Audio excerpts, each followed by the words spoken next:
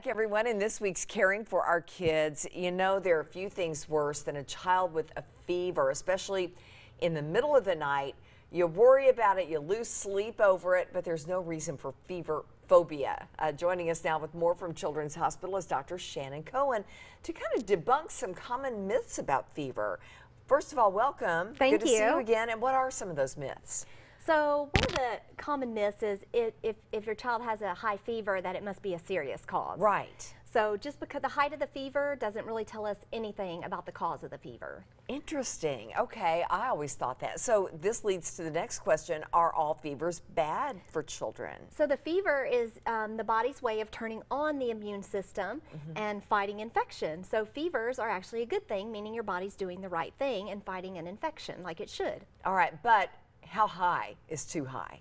So the height of the fever doesn't really tell us whether it could be a bacteria or a virus, and it also, you know, doesn't tell us any specific details about it. So, you know, very minor illnesses can cause high fevers, and very mild illnesses can cause low fever. So really, it's what's causing the fever that can cause the problem. You're looking at the other symptoms as well, obviously. Exactly, not just the fever. Right, okay, gotcha.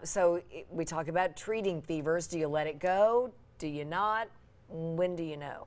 So most fevers are treated because they make the child uncomfortable.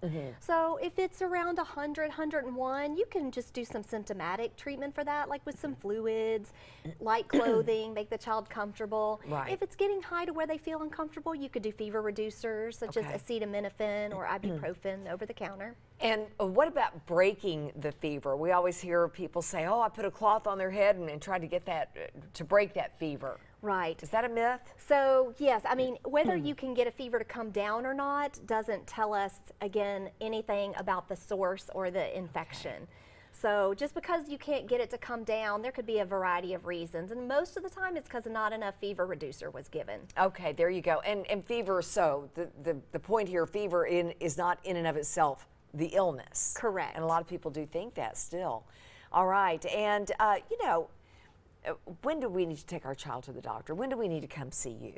So any infant under the age of 3 months who has a fever, and then we define that in that age group as above 100.4. Okay. They need to be evaluated. No questions, no exceptions. 100.4. 100.4 and under 3 months of age. They need to come either to their doctor or to the emergency room for further evaluation. Older kids, things that you need to worry about are stiff neck and headache accompanied with fever, as that can indicate meningitis, or persistent vomiting and diarrhea with fever can be concerning, or just any unexplained fever going beyond 5 days. Okay, very good. Thank you so much. Thank you. Lots to learn and remember, and we appreciate it. All right. And a reminder, if you have a question about your child's health, you can email me at ltucker@wate.com, and be sure to tune in every Thursday here on WATE 6 on Your Side News at around 4:30, sometimes a little bit after, to see if we use your question on the air. Bo?